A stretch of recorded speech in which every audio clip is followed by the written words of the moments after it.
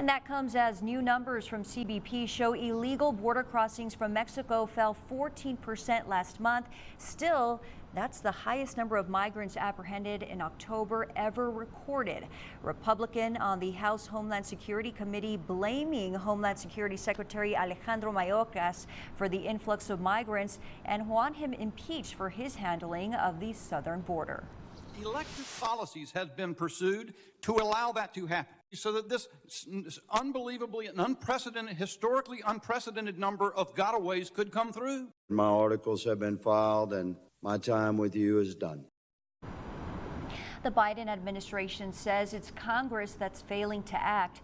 President Biden says lawmakers should approve his $13 billion funding request specifically for border security.